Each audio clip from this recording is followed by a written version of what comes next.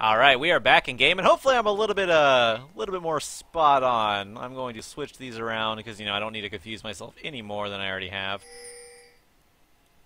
There we go.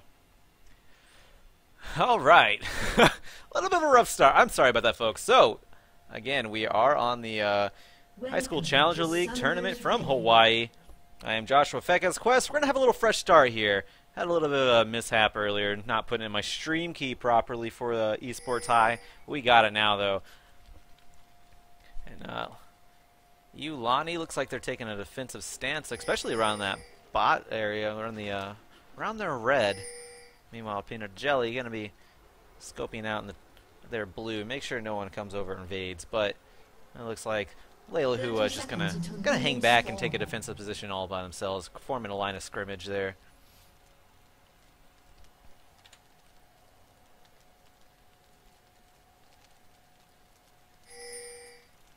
Ping's coming out, not much happening. So we got some Doran's shield start coming out from Sprigster. That's pretty normal for a Thresh. Nothing too out of the ordinary there. You know what, I'm going to turn music on in this. I'm going to have music on slightly, not too much. Minions have spawned. Just a little bit. I don't think it's going to hurt. I actually turned it off earlier for the tournament, but I don't think it's going to hurt too bad. Either way. There we go. So then, yeah, Peanut Jelly has a very sustaining top lane start with crystalline flasks, a health pot, and a mana pot. Surprising to see a mana pot on a Singe early in the top lane, but it's going to be going against a Renekton who has a Doran shield.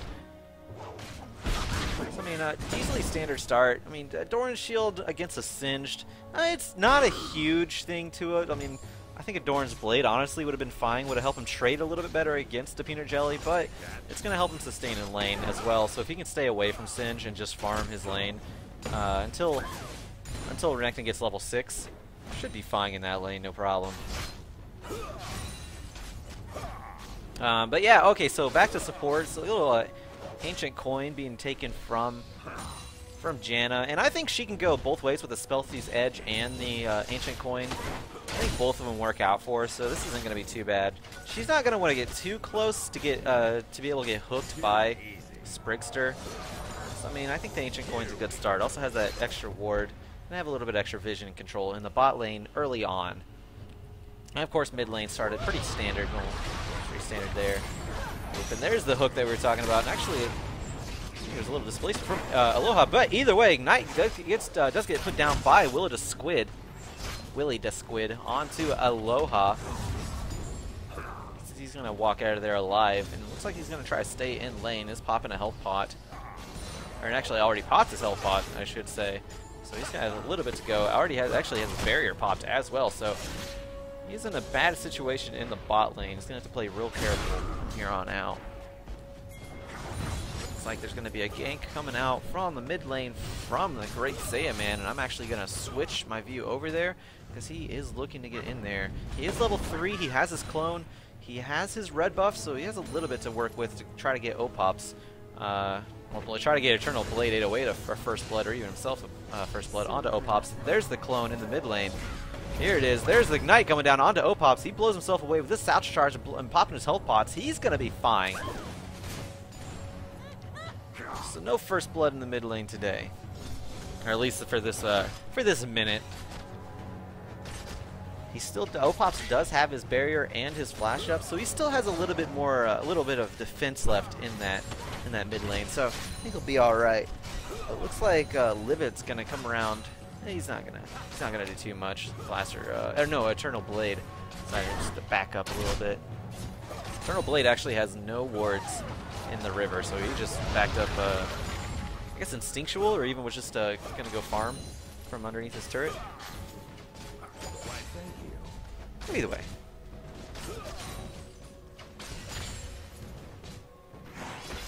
So not too much happening, I should say. The Peanut Jelly gonna go back already in this top lane. Doesn't have the teleport, so he's gonna have to walk all the way back. But he has Renekton shoved all the way to his turret, and actually he's gonna cancel his back and just stay in lane a little bit. He has full health, no reason to actually No reason to go back yet. I mean, he could buy a Tear to the Goddess if he decides to build that first. Let's see how it goes. See how it works out for him. A lot of emphasis being put on this bot lane right now from the automated camera. Brought to you by Riot Headquarters. Riot Gaming, I should say. I guess that is the biggest point right now. And actually, the Peanut Jelly did go back and did pick up his Tear of the Goddess. So yeah, he's gonna start up that stack pretty fast, pretty early. Gonna try to scale into the mid game quicker. Play the Blaster 828, looking for a little bit of aggression with that knockup, but the knockup missed. Didn't get much onto Aloha.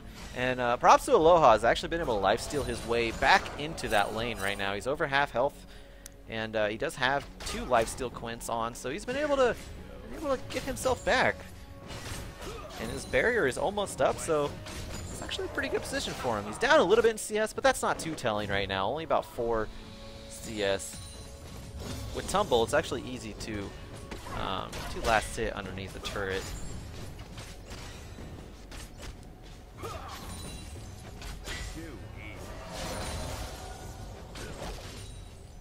And it looks like in the mid lane, Opops has Eternal Blade 808 shoved up to under tower pretty hard. And he is losing out on some CS. He's already down 11 CS in that mid lane. So he's going to have a little bit of a rough time. If Opops can keep him shoved, then he'll slowly get the advantage. With that being said, though, he's going to be overextended. He only has vision on one side of the river. I've pointed this out before. There's an early pink ward in there, and we'll go and mark it at 7 minutes. See how long it lasts in that bush. That's something I do like to keep track of. So Aloha doing really well. Like I said, farming a turret. Still only about 4 or 5 CS difference right now. Willie to Squid, gonna throw down a shield on the Blaster 828, give himself a little bit more power behind his spinning axes, but he does get hooked with the Death Sentence. No, he actually gets condemned into the wall too, has to blow his barrier. Ignite gets thrown down to him, but too much damage going down to Aloha. And actually gets the first blood going over to Blaster 828. He does survive. The Great Saiyaman is around, making his way to the bot lane. There are no wards from Iolani. So this might actually be a kill being picked up from the Great Saiyaman. Here comes Dark Passage. Blaster 828 gonna get out of there. Willow to Squid gonna get hooked with the Death Sentence and flayed back. We'll see if they can get out of there. Not much to follow it up. Great Saiyaman does not have red, so Willie to Squid just walks out of there. Meanwhile in top lane, Insanity Potion being popped from Peanut Jelly. He gets quite a bit of damage being put onto him, but he's going to regen a lot of that. He still has Crystalline Flask, still has health pots. He's proxying the wave already, the top lane. And there's a Vault Breaker onto Livid, and a Mega Inferno Bomb, not going to hit anybody. Eternal Blade 808. Very quick to react with his belly slam. Body slam, I guess it's technically called. As that pink ward is giving him gave him vision of Livid walking into the mid lane. Looks like both mid laners going to take their respective blue buffs already.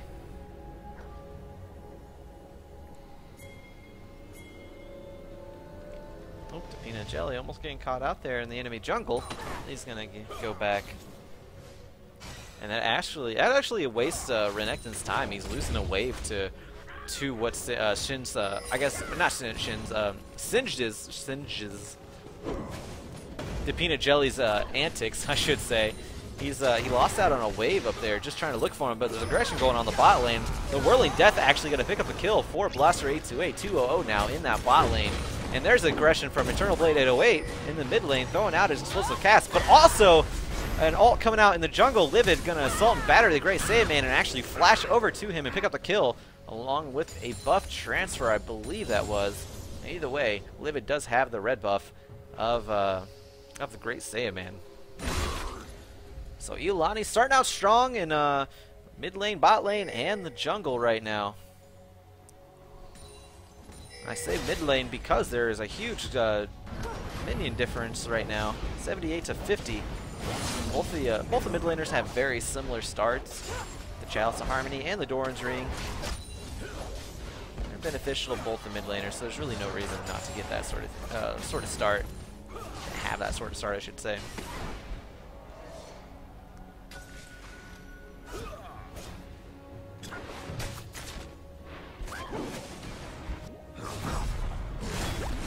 of aggression going in the top lane. Dapina Jelly just looking to be a nuisance.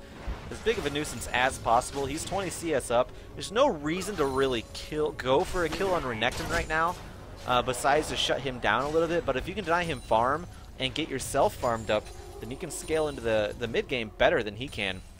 So it's a great play from Dapina Jelly. As you can see, he's going to have trouble actually trading with the Renekton, but like I said, if he can keep that CS gap, keep him distracted to where Renekton loses out on CS because it's pushing to his tower, that's going to work out in Dapina Jelly's favor. It's going to work out in Iolani's favor. Because like I said, Dapina Jelly is going to transition to the mid game a lot stronger than the Renekton.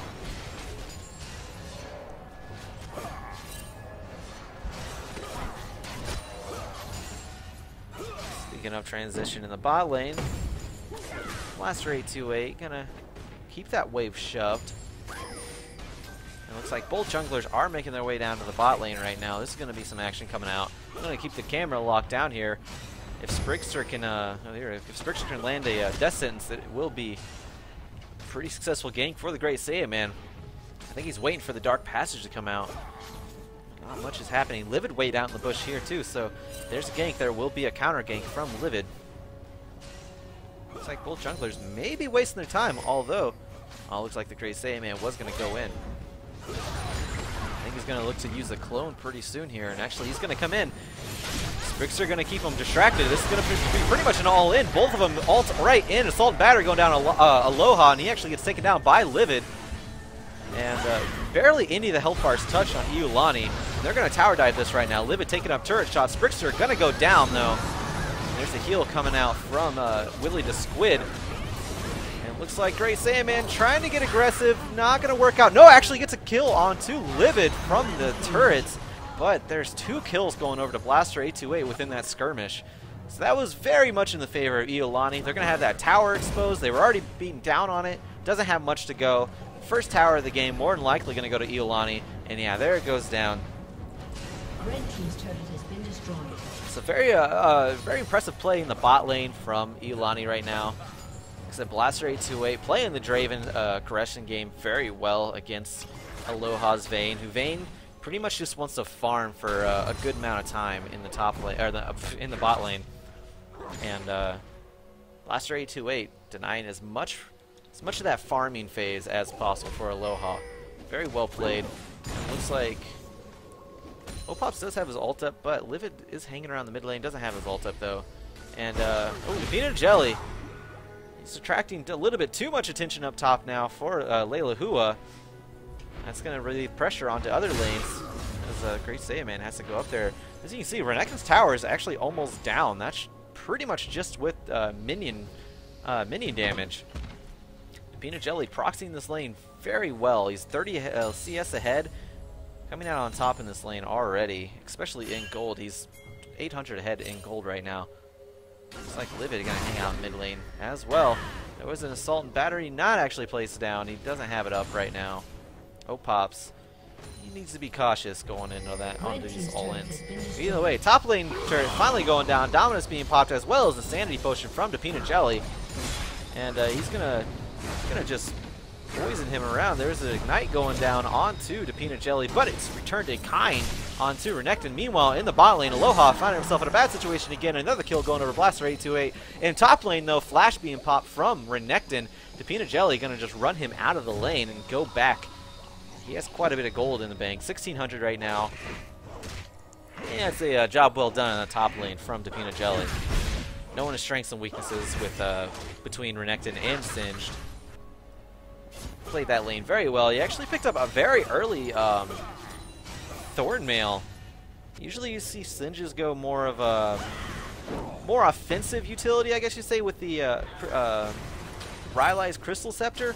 And maybe even upgrading the tier so it can stack a little bit faster, but he decided to go more defensive, and it looks like he's going to go up top lane, and I think that's just to shove that lane even more, proxy it even more, maybe even between the inner and the inhibitor turret in the top lane, and try to attract more attention from the Great Saiyaman in the top lane. So very well played from Dapina Jelly. Not losing a step on that Singed. Doing well on him. Doing very well against the Renekton. Renekton does have a Spirit Visage built already, so he's not going to be taking too much damage from the poison trail of the Peanut Jelly. But, I mean, like I said, with Thornmail on his side, Singe isn't really going to have too much of a time dueling or even tower diving a Renekton. It looks like the Great Saiyaman's not even going to worry about this top lane right now. So he's making his way toward the bottom half of the jungle.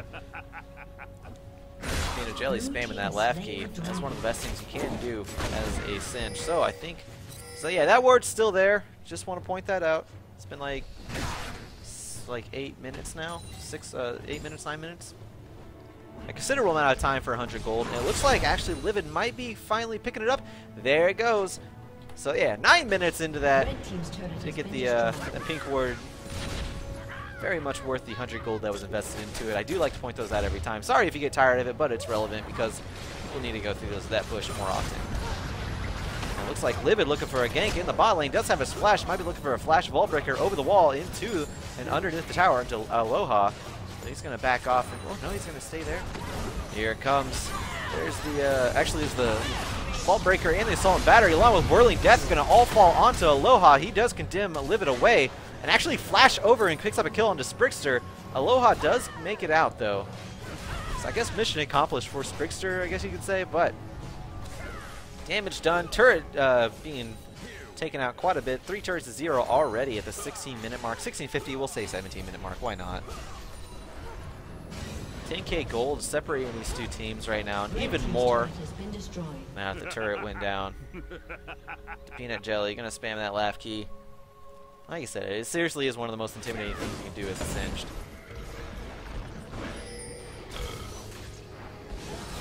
Oh, there's a gank coming out into mid lane underneath the turret.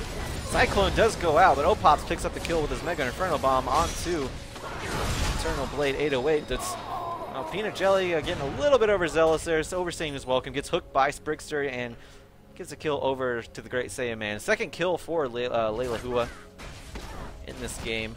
They're not faring too well in objectives or kills. They're just trying to come back as much as they possibly can. A kill's a kill for anybody down that much. They're happy to have it. Giant's Belt being picked up from Peanut Jelly. Might be looking to that for that Rylai's Crystal Scepter now.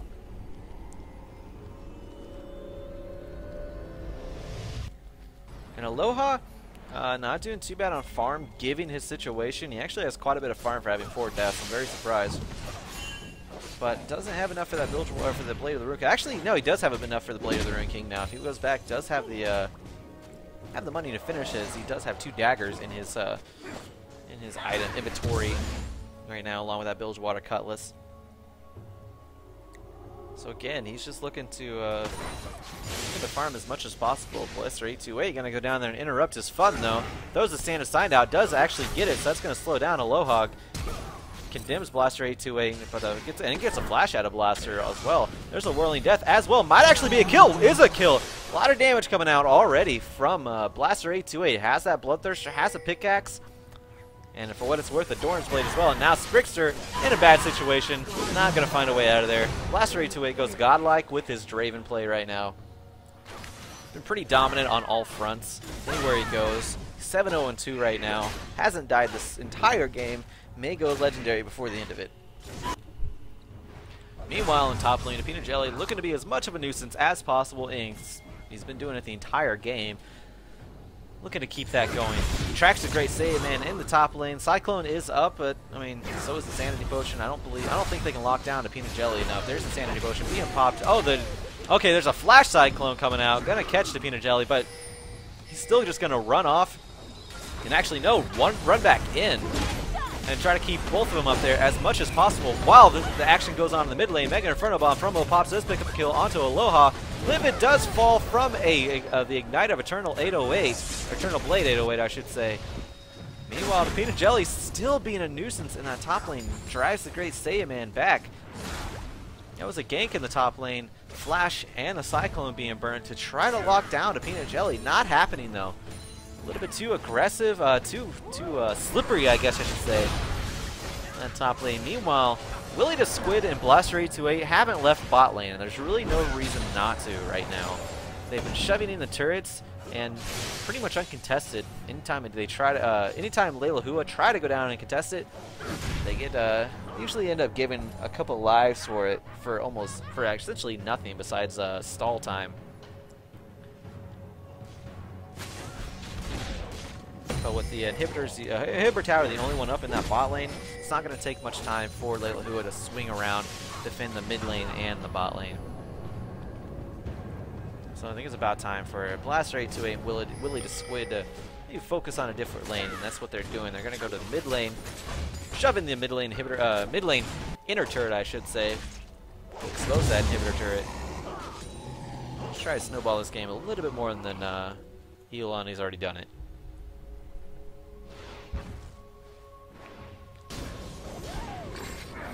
Jelly's still in that top lane, still hitting turrets, still proxying the wave. I guess the old saying, don't fix it if it's not broke, coming into play here.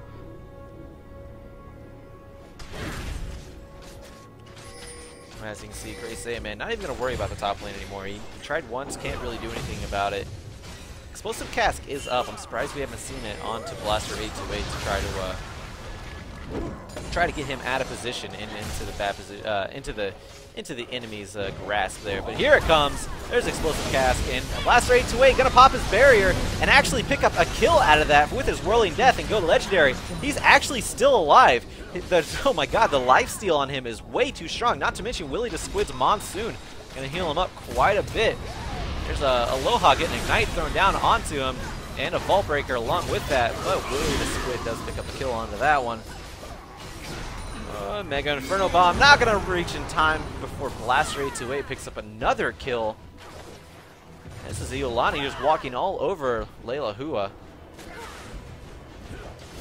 As a mid lane inhibitor going down, mid lane inhibitor turret I should say, inhibitor is going down now. Sprixter, well, actually Eternal Blade 808, Great Saiyan Man and Sprixter making their way over, but damage done, inhibitor down.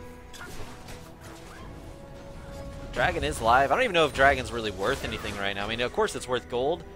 Can shove your team into a beneficial position, but with Iolani already in a huge position for pretty much dominating this game right now. I mean, they don't really need the Dragon Gold, but they are denying it from Leilehua.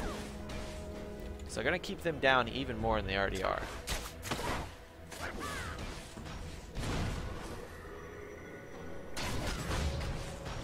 These bouncing bombs going to do a number on the health bars of Leilehua. They really have nothing to compete with the Rabadon's Death Cap at 23 minutes, along with an Athene's Unholy Grail and some magic penetration with the Sorcerer's Boots.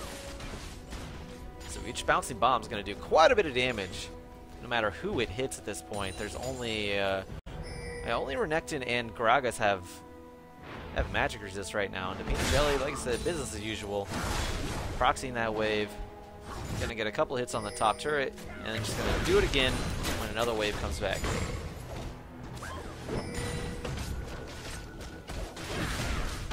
Iolani's about what is it, 19k ahead in this game right now as far as gold is concerned.